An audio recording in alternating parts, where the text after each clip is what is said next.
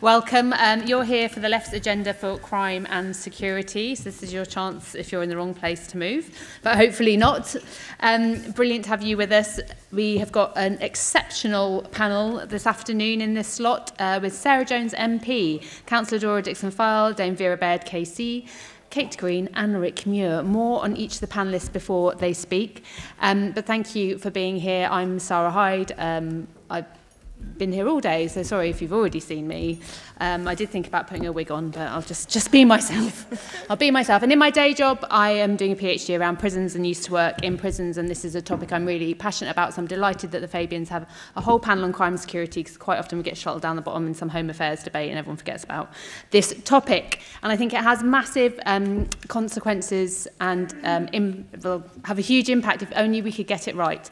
And we've obviously seen that very clearly with what's been going on with the Metropolitan Police of late, not to mention the absolute state of access to justice in the courts and what is happening, the terrible kind of dereliction, really, that's happening in our prisons, their absolute failure to deliver anything, let alone rehabilitation and healed lives and hope.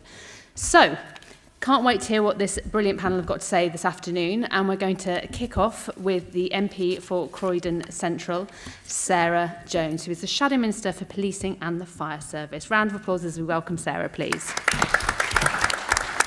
Thank you. Thank you. It's a real joy to be here, and thanks to the Fabians for putting on today. I hope anyone who came by car wore their seatbelt. Clunk, click with every trip. It's not complicated. Never trust the Conservatives with our public services, Rachel Reeves said to us this morning, and I don't think that there's anywhere that that is more true than in policing. 24 hours to save the NHS, that's what we'll say at an election time, and never has that been more true. But I also think that perhaps for the first time, it won't be an overstatement to say 24 hours to save policing. We're really at crisis point, both in terms of resources, in terms of results, and in terms of confidence. So resources, we all know about the 20,000 police that the government stripped away and are rushing to replace, but 50% of all our PCSOs are gone.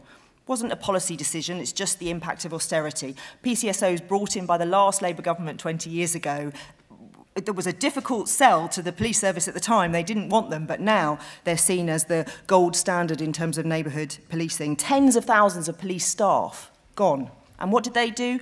Vetting. What did they do? Training. What did they do? Detective work, forensics, data analysts, all the things that are so crucial to go alongside our police officers to tackle crime. Police technology, absolute at creaking point. They've been designing a new 999 emergency service for years. It is going to be 10 years overdue, and it's going to be £5 billion over budget.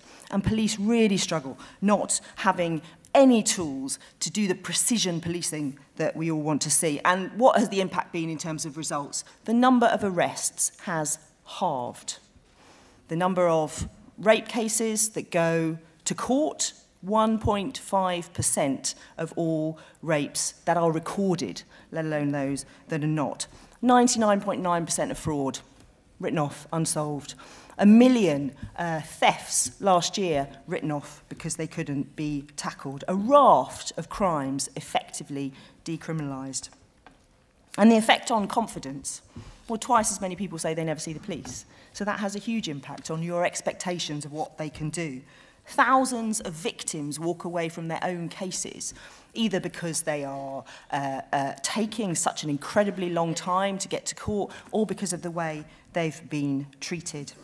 And this week we have been rocked, have we not, by another case of horrific, sickening criminality and on a horrendous scale from a serving police officer. And this combination of a complete failure on police standards and a complete failure to solve crimes leads to this further failure. The government has presided over a breakdown in trust in policing. And it's victims of crime, 25,000 a day, who pay the price. Criminal complacency from a government that used to claim to be the party of law and order. Well, not anymore. Labour is the party of law and order now. Labour will restore the centuries-old contract that lies at the heart of our society, policing by consent. We will legislate to mandate national standards on vetting, misconduct and training, and we don't rule out more radical reform. We'll put victims at the heart of our agenda and for the first time treat violence against women and girls as the epidemic that it is. We'll put 13,000 more police in our neighbourhoods, funded by savings from procurement and collaboration, part of a modern neighbourhood team, linked to council offices, mental health, equipped with up-to-date data and technology, because policing starts first and foremost with what is local. Strong communities are safe communities. Labour will be tough on crime and tough on the causes of crime. We've set out our intent already. Yvette Cooper, the Shadow Home Secretary, made some announcements at last conference about youth workers in our custody suites and in our mental health and in our hospitals and mentors in our pupil referral units, but there will be more to come. Watch this space. And finally, Labour will be an active government. We will stop at nothing using precision data to drive down fraud, theft, serious violence, and child exploitation. Security is the foundation on which all other opportunities are built, and security will be the foundation on which the next Labour government delivers for the people of this country. Thank you. Thank you. Thank you so much. Some really, lots to get our teeth into there. So thanks for kicking us off, Sarah, and I look forward to the question and answer session shortly. Brilliant. So moving from the national to the local, we're going to hear next from Councillor Dora Dixon-Fyle, who is a councillor in Southwark and Cabinet Member for Community Safety in that borough. Thank you very much indeed, and good afternoon, everybody. Thank you for the invitation to come here today. My first problem, I have to say, though, is that I've only been given 4 minutes. So that's going to be a bit of a canter through my points I want to make. I've been asked to talk about the left's agenda for crime and security. And as I said, I mean, as a councillor in Southwark for about 25 years now, I think, maybe slightly longer, the whole picture has really changed in terms of working with the police. Some of you in the room will remember back in the day when the police were called the police force. Do you remember? And then that got changed to the police service. And so many other things have changed. So when I was thinking about today and moving forward with all what we have read about in the press this week and what's been going on the last few years, actually, to be honest with you. Where do we start? And I think we ought to start really at the basic, with the basics, at the root of the problem.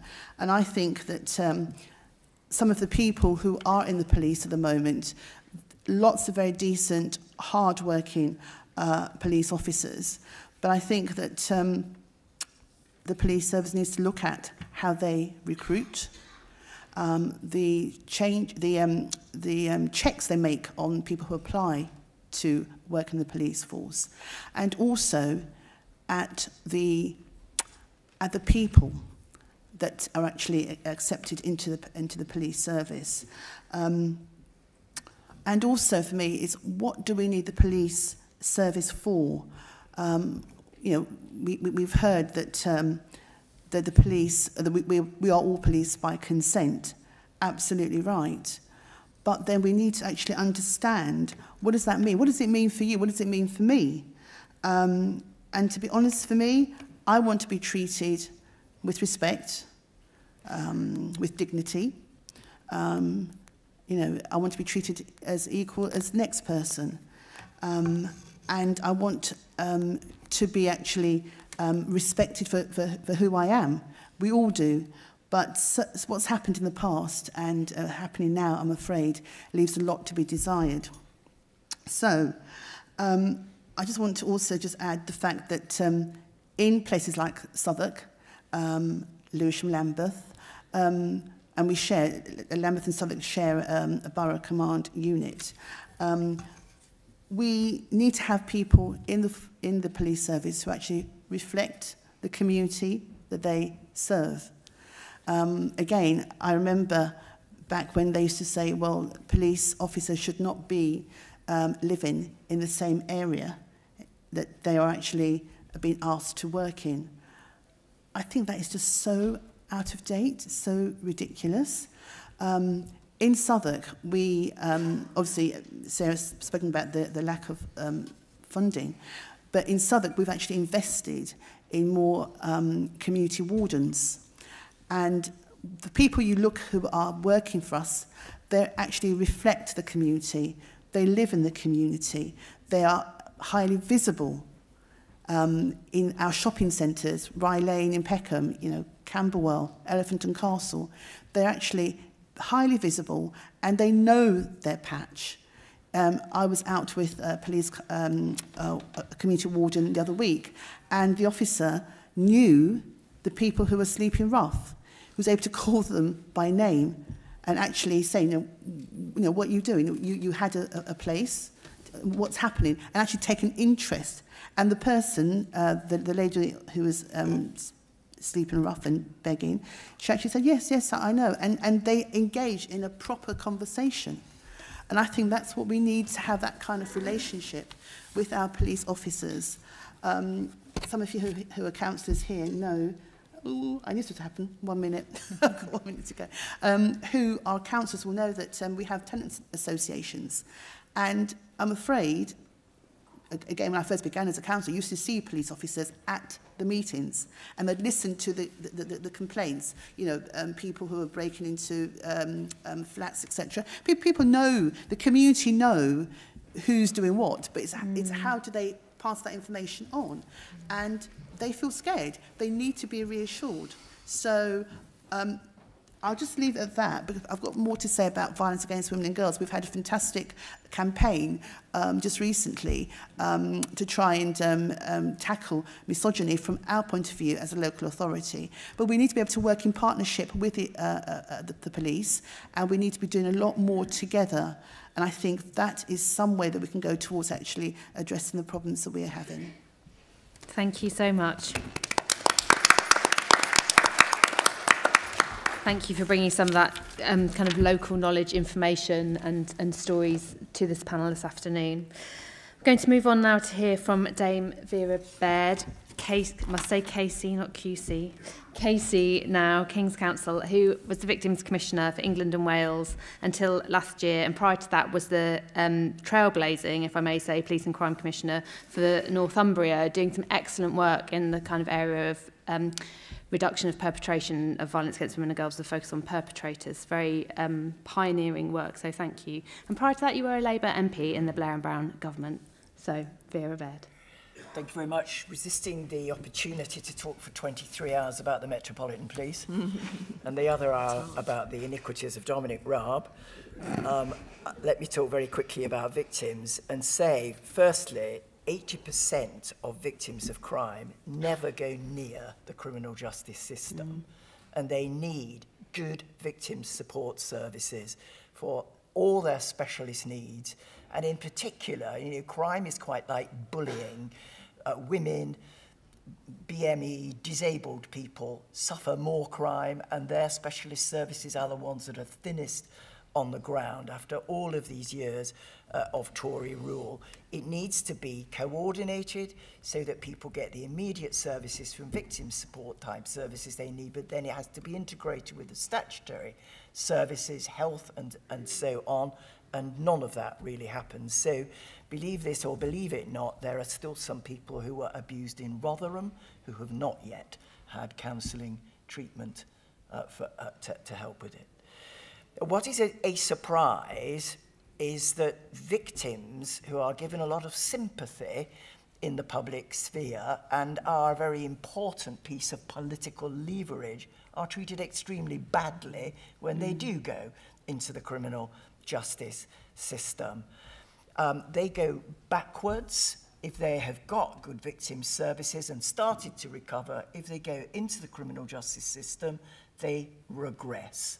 It is partly because it's adversarial, which means the state, and not them at all, is the prosecutor, And so this person's prosecuting him, this one's defending him, this judge is saying he gets a fair trial, and this jury is saying, is this guy guilty or not guilty? And the victim is an afterthought. What they want is really straightforward, good information. You know, is the guy being arrested?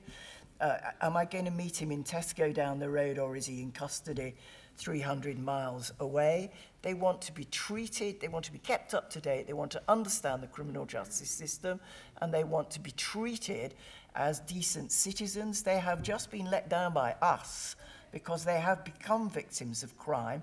Everyone feels somewhere on a continuum of demeaned and damaged for life by being a victim of crime, and they have to be restored, and the criminal justice system is our representative to restore them to the respect that they've had robbed from them by a criminal. What essentially victims want is what is in the Victims Code, which we devised in 2004 when we were last in government. It set that up and also set the Victims Commissioner up to try to police it. It has really straightforward rights, such as, if I am a victim, I should have the right to go through a separate entrance and not wait in the same waiting room as the man who ran my kid down in a drunken stupor when he was in a car. And we can't, you know, they are not written as rights. There is no leverage to make them work. And here is the really, I think, damning statistic.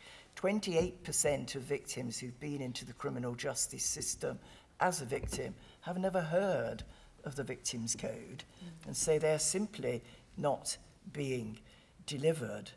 And let's just look at a couple of statistics.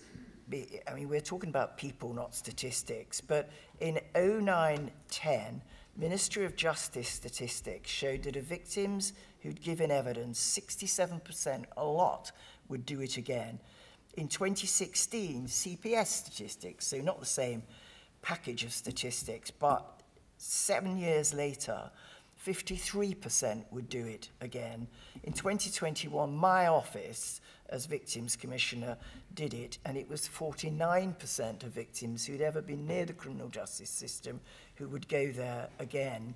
And so we are not going to have a workable criminal justice system for much longer until we take notice of this cohort of people who want to help, feel they've got a duty to help, are looking for some justice, and are treated with a terribly dismissive approach. What we have to do is deliver two kinds of justice. One is, and this is not a fight between victims and defendants whatsoever. I'm a defence lawyer by trade. You have to deliver forensic justice to the defendant, and you have to deliver procedural justice, decent treatment that restores people as victims back to feeling that they are a valued member of society again. A plan to do exactly that looks quite simple to me. It contrasts with the weak, flimsy Victims Bill that has been published this week, and we can score some very, very strong points for our people by attacking that bill. But that kind of very simple strategy can redress the balance for a lot of people, and let's face it, many, many victims of crime are our people, because crime is rampant in poorer societies. This is something that Labour must do, and I'm very confident will. Thank you. Thank you so much. Great to hear such strong ideas about core territory, because I think we can be afraid of this as difficult for Labour, but you make the very good point that it was our Victims Code and there's much more still to do. Handing over now to once upon a time Fabian chair. Kate, back in the day, it was, the halcyon days under Kate Green's excellent chairwomanship. Kate obviously is very well known as a former MP for Stretford and Urmston, and has very recently begun an exciting new role as a Deputy Mayor in Manchester for policing and crime. And we're delighted to have you with us today, Kate, brand new in that role, and to hear your wisdom this afternoon. Well, I've only been doing the job for a little under 2 weeks, so I may not have developed a huge amount of wisdom yet. But what I certainly have had the chance to develop very quickly in the early days in the role is a real impression of where we find ourselves in Greater Manchester and some of the things that says to me about strengths in policing and the approach to tackling crime in our communities that need to be core to Labour's offer. And it's exactly the stuff that Sara was talking about a few moments ago. So Greater Manchester Police, as many of you will know, was in special measures. Our service was so poor, our inability to answer phones, attend incidents, arrest anyone or solve crimes led to a very, very poor inspection report and putting the force into special measures in 2020, from which we only emerged in October this year. And that emerging as the fastest improving police force in the country, and we are pleased about that, has come with a new Chief Constable and senior leadership team whose message is really simple. It's get the basics right. Because that's what the public wanted. They wanted us to pick up the phone when they rang 999 or 101. They wanted us to come out, not tomorrow or next week or not at all, when they reported a burglary to us. They wanted us to be there solving the problems in their local communities, knowing when the guys were dealing drugs around the corner, when the kids weren't in school, and we weren't doing any of that.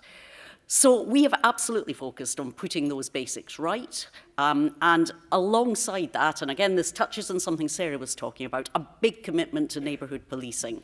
Now, we have to manage some expectations around that. We don't really mean the old-fashioned Bobby on the beat giving you a clip round the ear, there's one on every corner, because we haven't got the numbers for that. And modern crime and modern expectations are very different. And a lot of crime is, of course, going on behind closed doors, online, in the home.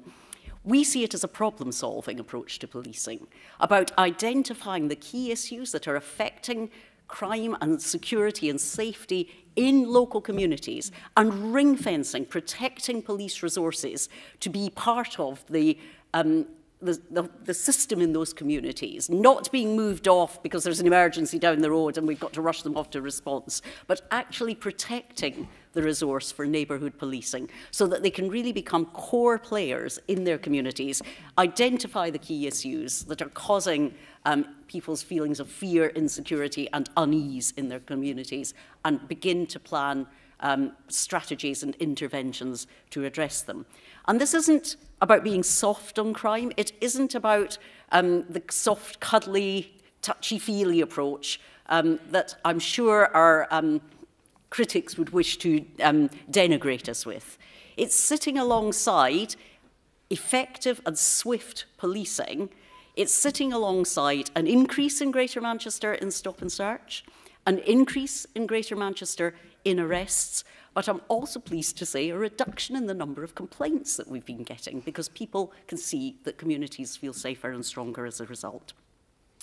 Now, one of the things that's helped us for quite a long time in Greater Manchester, though, in recognising the drivers of criminal behaviour and of people being drawn into crime, particularly young people, is, of course, the ability within a devolved government setting where we can bring together different players in the Greater Manchester family to bear down on some of the social determinants and drivers of crime. So we first saw this in Greater Manchester with the whole system approach to women, something that I think was enormously successful for us, bringing together all the different agencies that could support women who were offending or at risk of offending or previously had offended, including the justice agencies, probation, the prison service, through the gate work, but also bringing to bear housing, mental health, family support, community support and employment support, putting those different elements together to wrap round a total package of support for women offenders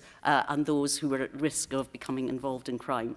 And I think there's a huge opportunity now with Gordon Brown's work on a big devolution settlement for the country for us to be very, very clear about what we intend in this space in government. And our whole system approach for women in Greater Manchester is something that we can now spread out to all offenders.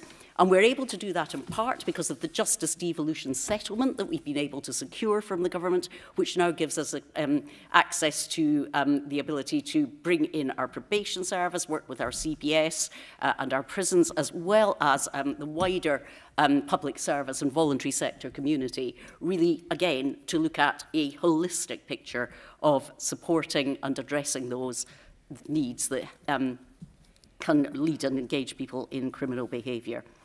The final thing I just wanted to say very quickly, Sara, is we speak at a time when public trust in the police, and not just the Met, is of course really very, very low, particularly low among women and girls, particularly low too among certain minority ethnic groups. And I would probably particularly highlight in Greater Manchester the African Caribbean community, who have very little trust in the police. And without that trust, how can we say that policing is being done by consent?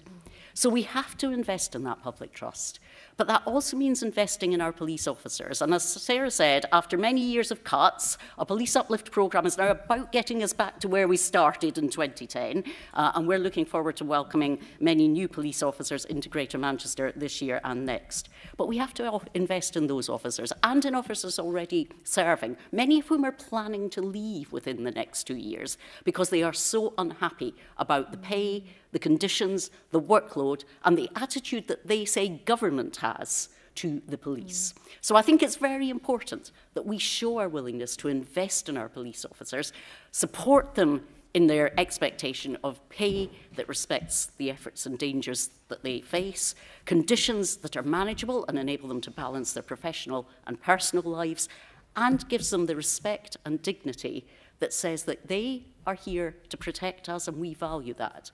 They don't feel they're getting it from the government. It's absolutely vital that the message that they hear from Labour is that we will give them that respect. Thank you.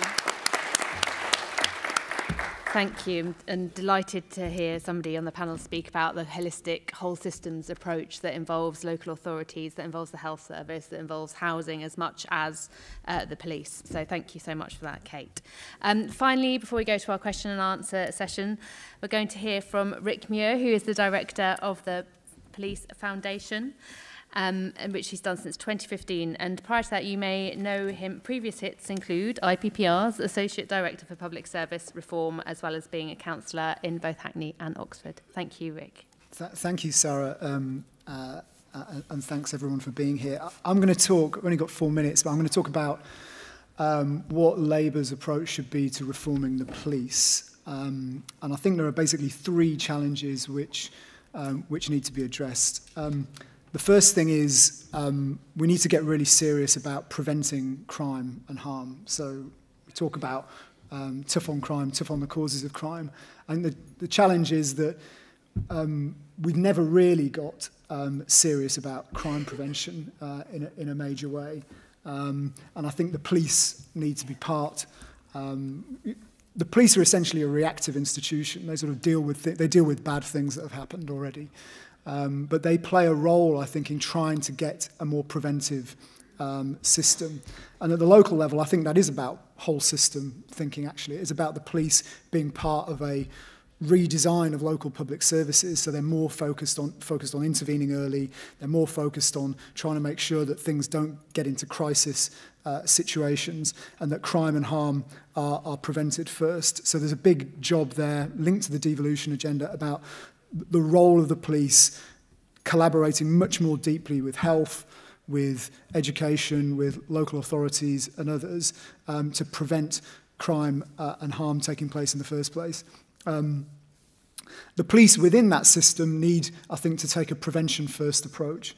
As I say, mainly the approach at the moment is reacting to stuff and dealing with it and responding to it, dealing with crime that's already happened. But police officers, they can't do the job of youth workers, they can't do the job of social workers, nor should they. But they should approach the incidents that they attend with a preventive mindset. What can I do as a police officer to stop this thing happening again? Why is this young person coming into custody again? And what are the actions that I can take to try to prevent that? And so that needs to run through the way in which our police are trained, the way in which they see their role. They can't just see their role as being about charging people with criminal offences and sending them through the criminal justice system. It has to shift into that much more preventive way. So that's the first thing on prevention. Secondly, we need to do something about the drop in trust and confidence in the police, as Kate was describing. And I think there are two elements to that. One is repairing the relationship between the police and communities, and one is dealing with the internal issues within the police service. So in terms of repairing the relationship with communities, the commitment that Sara and Yvette have made around neighbourhood policing is really welcome. And the evidence on this is really clear. Public confidence in the police rose when the Labour government at the time in the mid-2000s invested in neighbourhood policing, and public confidence in the police has fallen as neighbourhood policing has been eviscerated because of austerity. And that's correlation rather than causation, but I think it's really clear.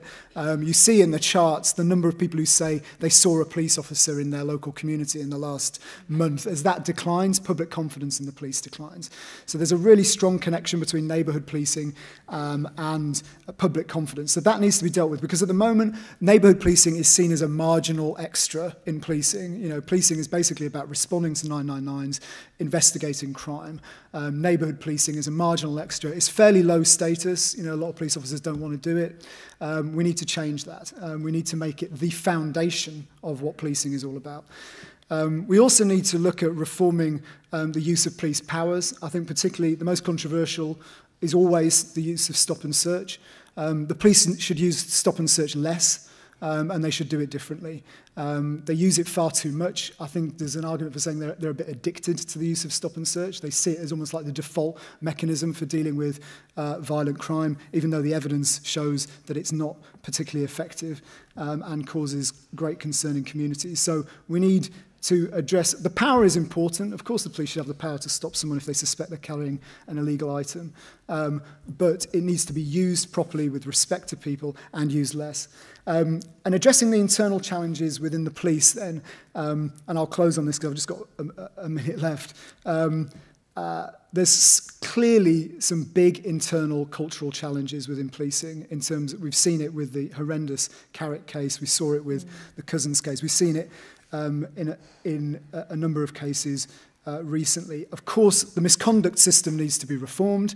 It is absurd and Kafkaesque that chief constables cannot remove bad police officers from their police forces. I mean, what an absurd situation. You know, the public expect these people to be able to get a grip of this situation. They cannot get rid of bad police officers. They need to be able to do so. Vetting needs to be improved, obviously. But key to this as well is frontline supervision. The sergeant rank is the most important rank in policing, and yet the learning and development and training and support they get to be good leaders is very minimal. They pass an exam and basically they're kind of left to it after that. They need to be the people who are setting an example. They need to be the people who are saying, if someone makes an inappropriate comment, you shouldn't be saying that. That's not what a good police officer looks like. They need to be setting the example. And at the moment, we're not giving them the support that they need to be the leaders that they need to be in the future. And finally, I would just say that the police service needs a significant modernisation if it's going to tackle the challenges of the 21st century. We talked about fraud. 60% of crime in the crime survey is now just fraud and computer misuse offences, crimes that didn't really exist in the same way as they do today 20 years ago. You're not going to do that through local policing. We have the police service is organised pretty much in the same way as it was in the 1960s. We need to reform the structure and the way it's organised, and that means, I think, particularly more national capability to deal with serious and organised crime, and a reskilling of the police workforce. We're obsessed with officer numbers, recruit more officers. Nobody asked the question, what do we want them to do? What problems do we want them to solve, and what skills do they need to do it? That's now where the agenda needs to shift to, and I'm optimistic that under a Labour government we'll be able to do that. Thanks very much. Thank you so much. Thank you for those excellent and diverse contributions. We'll now take a few rounds of questions from the floor. We'll take them in rounds of 3, and pithy with a question mark at the end. That's my new thing. And there's a person here with a hand up in a kind of brown fleece with a blue scarf.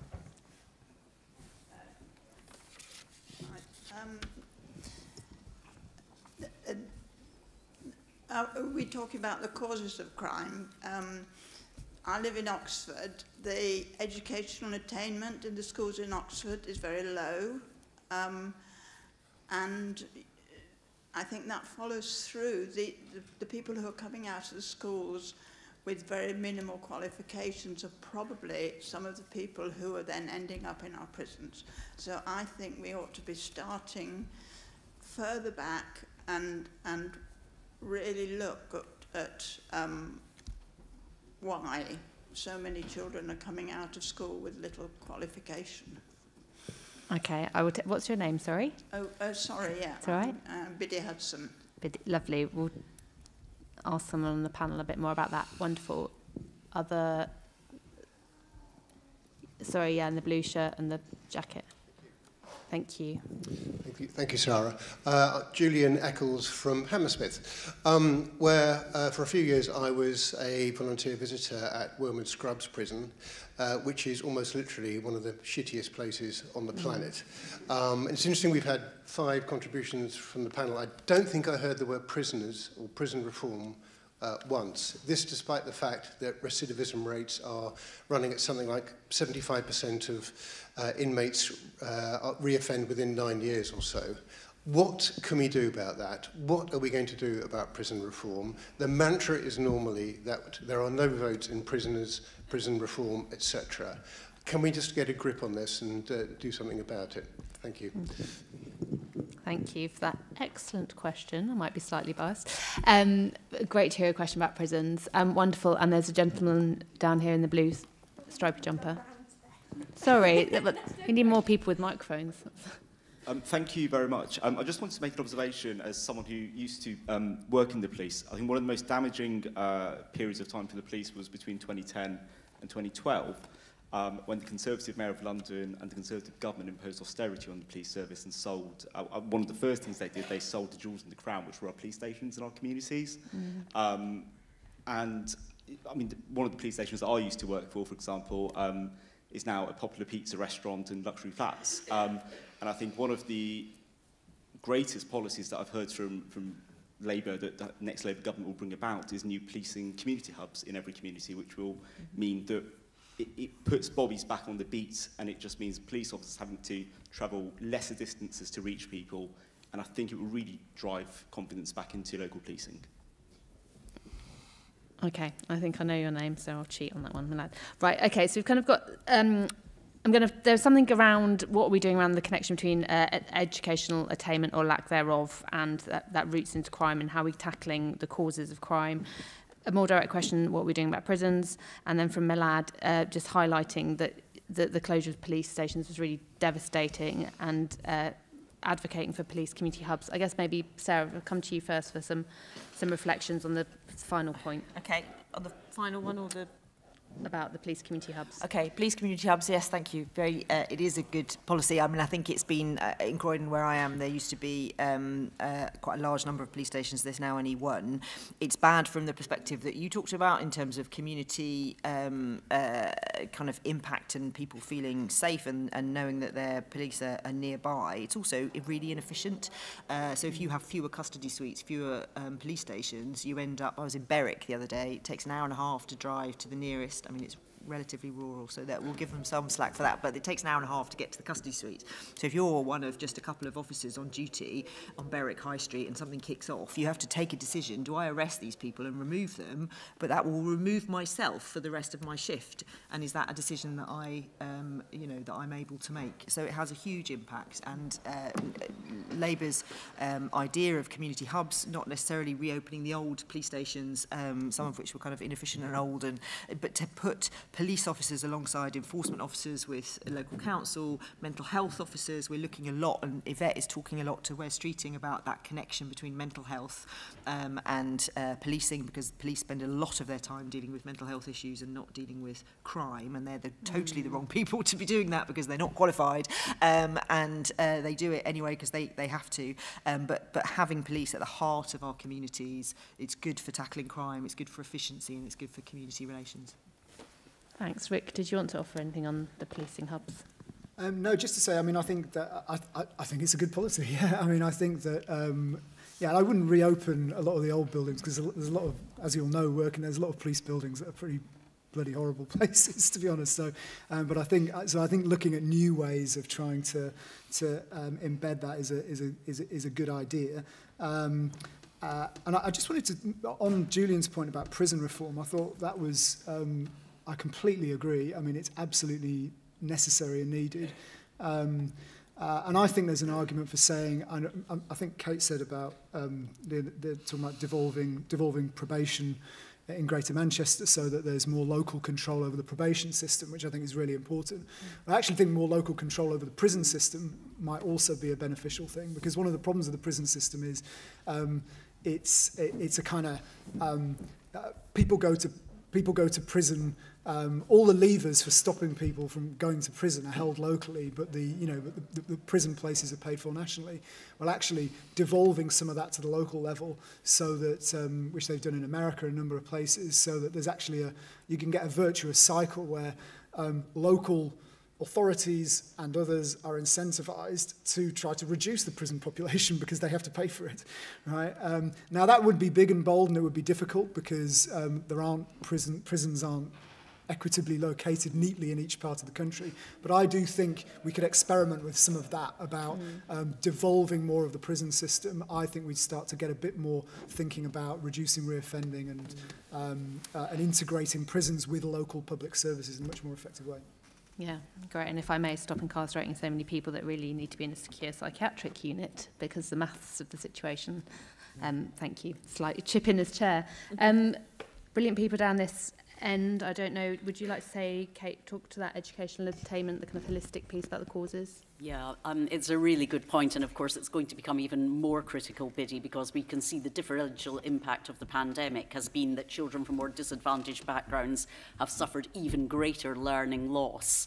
Both against their peers, and then if you look at poorer parts of the country, we were just looking at the figures in Greater Manchester as our Children and Young People's Board yesterday, and the gap between Greater Manchester and their peers in other wealthier parts of the country has also widened. And one of the things that I think we have to unpick is how is this connection manifesting itself in terms of the read across to crime. And there are a number of things that I think we can say. One is that those children who are repeatedly excluded from school are much, much more likely to end up in the criminal justice system. And so I think we have to have a very close look at what we're doing around exclusions. That's a discussion that needs to take place between Sara and Yvette and Bridget and the Shadow Education team. How can we actually keep children in school as much as we possibly can? I think we've got to have a big investment in the early years, because that is where we are seeing the beginnings of educational inequality and the gap already widening. I think we've got to pay attention to speech, language and communication skills, which have suffered massively during the pandemic and which have a very, very clear correlation with people in our criminal justice system. I mean, you really see it in our prisons, actually, the very, very high levels of poor speech, language and communication skills. And I think we've also got to recognise, for example, children and young people with autism are much more likely to fall foul of the criminal justice system. And so I think there's and young people with learning disabilities as well, in fact. And so I think there's a very important piece of work for us to do with our education system about how we are protecting, developing and then policing around those children and young people. So I think it goes back to the point I've been making earlier, that a whole system approach that you can really only do meaningfully at local level has to be at the heart of the way that we think about children and young people's route into, or preferably not into, the criminal justice system. And I do think it's a much more pressing question for us even than ever before now because of the disproportionate effects of the pandemic. Great. Vera. I mean, I agree with everything Kate said about Biddy's question. I agree with Kate, but and I would just add that care leavers also are a particularly vulnerable community who don't get support and who quite readily, more than average, do devolve into criminality at some stage. Really, a sort of lack of hope, I think, is playing a key role there. And we have to add that there is a big racial imbalance between kids who are excluded, who are not from school, and that fundamentally must be tackled. I wondered if I could just comment on Julian and say that although nobody mentioned it, it's never far away, I think, from what we're thinking about. As Victims Commissioner, I became very clear that quite contrary to the way that the job can be seen, it isn't, you know, us on one side and defendants on the other. To be quite frank, and I'm sure you're aware of this, there is a terrific overlap between who is a victim and who is a defendant. I mean, I expressly mention women who are victims of sexual abuse or of domestic abuse. More than 65% of women currently in custody are victims either of earlier sexual abuse or quite often of contemporaneous domestic abuse, suggesting that they only committed what might be survival crime or alternatively delivering his drugs because they're under his control, and they end up in custody when the problem is what we should have sorted out when they were victims, which is to tackle the domestic abuse that's causing it. And that is not a case over here because there is an enormous amount of poor impacts on people, particularly young people, which ends them up in the position where they start to commit crime. I would want to say one, I think, you know, positive possibility, and that is this: the youth justice scheme, the Youth Justice Board in particular, but the yachts and referral orders and so on, have had a powerful impact on reducing young people going into criminality and particularly going into custody. And yet that system ends very arbitrarily as someone gets to 17. Yeah. There is abundant research, and it's been with us for a decade, to say that actually young people don't fully develop until they're 25 or more. They certainly don't understand fully the consequences of what they are doing. Criminal foresight is simply not there until they mature to that age. And I am very sure that one thing we should consider is to extend the youth justice system so that it goes to a much higher age. And quite a lot of people in prison of the kind that you're concerned about are between those ages of 18 and 25. Indeed, it is the most common age for young men in particular to end up in custody. I think you're absolutely right, you know, and there is a lot of thinking going on about that within the Labour Party now. Thank you. And Dora, did you want to come on the education attainment point? Yes, please. Thanks. Thank you. Just wanted to throw out there, I think it's also about the relationship that young people have with the police. Coming from an area, South London, a lot of deprivation. It's very easy for the young, well, not easy. It's young people seeing the police as not on their team, shall we say? You know, as people that they don't want to relate to. What we've done in Southwark is we have a few youth clubs, and we've invited police officers to come along and actually work with the young people to show them that, you know, they are on the same side, basically. You know, to show them, you know, if you're stopped by an officer, this is what you should do, this is what would be helpful, and things like that. We have a fantastic theatre called The Blue Elephant, and again, they do that similar kind of work to try and encourage our young people to see the police as part of their team.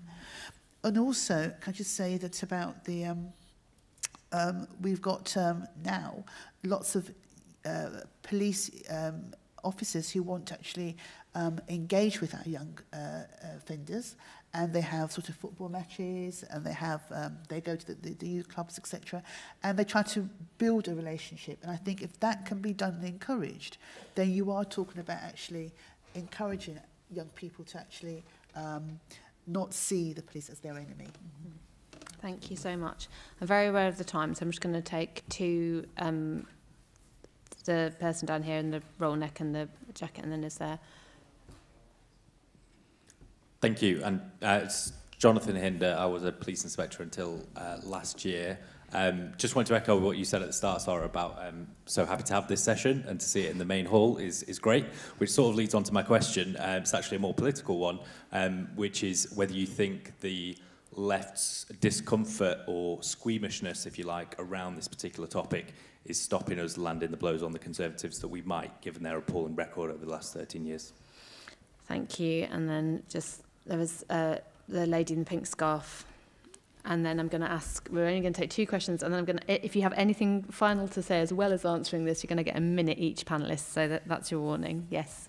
Rosalind Morton from Thanet. I just would like to know more, please, about the funding streams for the reforms that you've outlined. Thanks, Rosalind. That's a great question. And we know that we are very good these days at working out where the money's going to come from before we offer a policy. So excellent contemporary question. Right, just going to start at this end and work our way down. You're going to have about a minute each if you want to answer either Jonathan or Rosalind's question or offer any closing remarks, please, Rick. Yeah, well, I mean, actually, coming back to Jonathan's point, I mean, I don't think there should be any squeamishness. I mean, I think that as Vera was saying earlier, you know, the poorest people in society suffer the most from crime. This is an issue which the left should care about. The right to live safely and securely, you know, is as important as the right to health and education and all the rest of it. So it's something that we should be passionate about. It's something that we should be pushing forward with. And let's face it, you know, the government is in a difficult position on this because it's yes, it's increasing the number of police officers now, but only taking it back to what it was when they started. And we've had massive reductions in police staff. You look across the police service, almost any part of it is overburdened and under-resourced at the moment. So the criminal justice system we were talking about is in a parlous state, I mean, an appalling state, what's going on in prisons and so on. So wherever you look, there are significant problems. So I think there should be no squeamishness on this at all. I mean, there should be a positive argument for saying we can redesign, rebuild a system which is currently on its knees, and I think we can be very confident about doing that. Okay, thanks so much. Brilliant. Dora. Yes, I just want to agree. There should be no squeamishness. I mean, because everybody, whatever their status in life, we all want to live peacefully. We all want to feel safe. You know, so there should be no problems at all. What is actually holding us back? I think the question we should be asking, what's actually holding back some parts of society in not engaging totally? I think that's the question for me.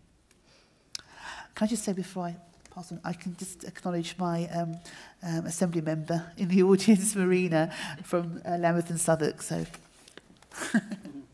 thank you. Sara, and please do address Rosalind's point also. Funding, yes. So, as you know, Rachel Reeves is particularly strict about making sure that everything we announce is costed and funded, quite rightly. So the biggest expense that we have announced is the 13,000 extra police in our communities. That is a mix of new officers, some reassigned existing officers, some PCSOs and some specials. And it is funded from a big programme of work around efficiency savings. So the Police Foundation, I can't remember what your figure was on the savings that could be made, but it was large. Yes. We were much more conservative when we worked out ours, because you have to be with Rachel. So ours is actually relatively conservative. There's probably a lot more savings to be made, but every police force has its own uniform. Every police force has its own police cars. Now, operational independence is absolutely crucial in policing, but operational independence is not what car am I going to get my men and women to drive, what uniforms am I going to use, what IT system am I going to try and procure from people that I don't really know when they're trying to fleece me.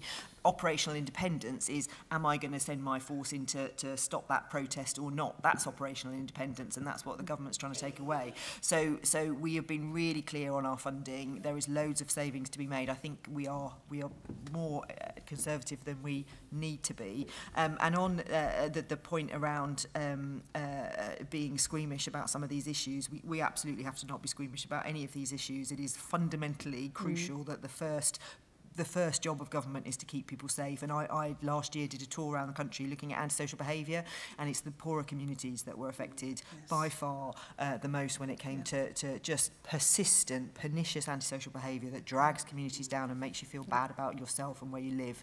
And that has to be number one for the Labour Party. Thank you so much, Vera.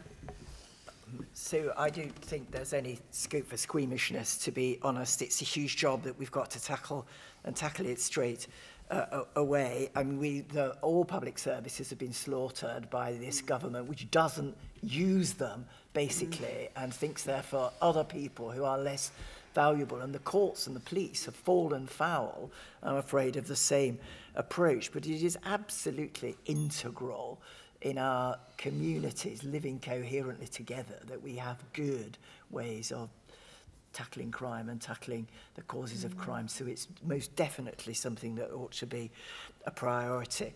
And it, you know, it ranges across a lot of issues. So, I mean, for me, very profoundly is an equalities issue. We have, you know, hopefully equality is better for women now, you know, better education, better opportunities, promotion at work, better pay, and so on. If a woman is raped or sexual abuse, that's it. You know, for a foreseeable future, her career is interrupted and she is very badly hurt and will take a lot of rebuilding. So all of the effort we put in, you know, all of the attempts we have to try and produce an equal society can be fouled up very readily by out-of-control crime. I just wanted to make one tiny point. Rick's made a really good point about the need for the police to be repaired, as it were, in two ways. One, public confidence, and two, their internal problems, which are, in my view, massive and very difficult to repair without external oversight, indeed intrusive external involvement. But it is, I think, pretty well known that community policing does not only help to restore public confidence in policing, but it also somewhat splits that appalling loyalty that police otherwise have to this hierarchical command structure, we're brothers side by side, because it gives them a level of loyalty to the community they live in day after day after day. So it has a whole lot of possibilities, and we do need to restore that as fast as we possibly can. Brilliant, thank you. And finally, Kate Green. So the funding challenge is huge. For 2023-24 in Greater Manchester, we will receive an uplift in our police grant from central government of 1.8%.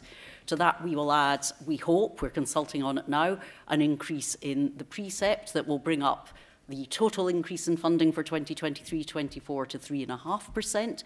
You'll be well aware that inflation is around 10%. We are having to meet the same energy price rises. We are having to meet the same cost pressures as any other public service, any other business, any other household, and we are being significantly underfunded to do that. And police pay is far from keeping pace with inflation in common with other public services. Of course, the difference being that the police cannot strike, and that is in part contributing to this real concern we have about retention and the number of officers indicating that they are more likely than not to leave the force within the next 2 years. So the funding pressures are very significant. We can and we will look for efficiencies, and I very much agree with what Sara has said about looking at how forces collectively could work more efficiently. We don't need 42 different HR systems necessarily, or 42 different telephone systems. We can also look cross-service. So in Greater Manchester, we can look at how we can have efficiencies across health, transport, fire and rescue, police, and that is work that we have underway in Greater Manchester with the benefit of the devolution arrangements that we have now. And we are going to have to do that because there is no doubt that these funding pressures are not going away. But the fundamental way in which we can make the police more cost-effective and more effective goes back to what I was saying at the start. It is about a prevention model. It is about a problem-solving model. It is about getting ahead of the increase in crime. And that's always been true, but it's never been more true than it is now. And that's why I think that the work that we're trying to do in Greater Manchester, the neighbourhood policing commitment that Sara is making, is so important strategically. And then finally to Jonathan, very nice to see you. On the squeamishness. Well, we don't need to be squeamish as far as talking to the public is concerned. The public have no confidence in the Conservative government's ability to keep them safe. They can see the criminal justice system is failing them. They know police officers don't turn up. They know the courts have backlogs of years, not months. They know that their prisons are full to bursting. We don't have to convince the public that Labour can do a better job. If we're feeling squeamish internally, Get over it. We have great policies, we have real commitment, we believe in public service, and the police service is one of the public services that is of most importance to the public, and we should be proud to stand up for it and to proclaim that we are going to ensure that we have a police force fit for the 21st century, something that the Conservative government have absolutely not delivered, and the public know it. Thank you so much. Round of applause for our excellent panel. Thank you so much for the thought-provoking questions, and long may the next Labour government's pursuit of equality, absolutely it's an equalities issue, and social justice be absolutely at the front and centre, because these are our communities and our people, as we've heard from the panellists, that are suffering most. So thank you for your time being here this afternoon. Back here in 10 minutes for the international address from Pedro Silva Pereira MEP, should that appeal to you, and then followed by Policy Dragon's Den. So grab another cup of tea, stretch your legs, but back in here in 10 minutes for the next session. Thank you so much.